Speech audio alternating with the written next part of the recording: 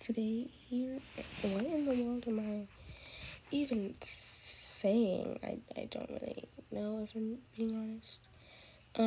Anyways, today I'm going to be showing some of my unpopular opinions about Roblox games. If you guys want part 2 of this, make sure we get this video to it. Let's do 15 likes. We've hit 10 likes before. Let's try to get this video to 15 likes if you guys want me to do a part 2 on this. So yeah. So first unpopular opinion, I think that Adopt Me, well, this is probably more popular than unpopular because I do see this very often, but I do agree that Adopt Me is a very overrated game, and it's very overpriced. I mean, really, we had to pay you have to pay 50 Robux to change your pet's color, permanently. I know it's supposed to be permanently and everything, but why can't we not just have that as a free option in the game? That should be free.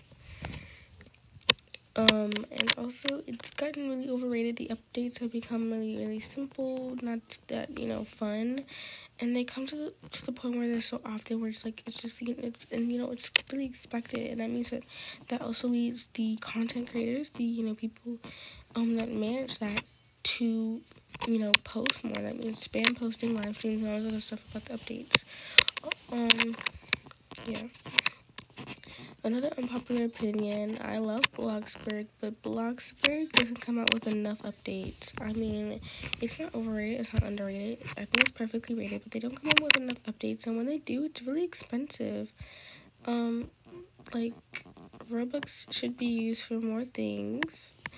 So I just feel like that it's really expensive, and that they don't come out with enough updates. But obviously, updates on a game are not going to be the easiest things because that means developing, scripting, all this other stuff. So I don't even blame them. I'm from being really honest.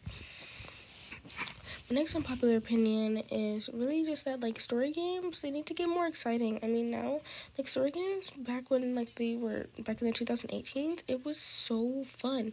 But the story games we have now are so simple and boring, and there's, such an easy way to get to the end and everything. I don't know. This just goes for all the new story games. Things like Daycare Story or, Airplane Story. Those are, the fun stories that, we would be playing for hours and hours on end. And I feel like we no longer have to do that anymore because that's just, development has been, lacking, if I must say so myself. Another unpopular opinion I have is, Tower Effect, it needs update. Anyways, that's all for today's video. Love you all. My name is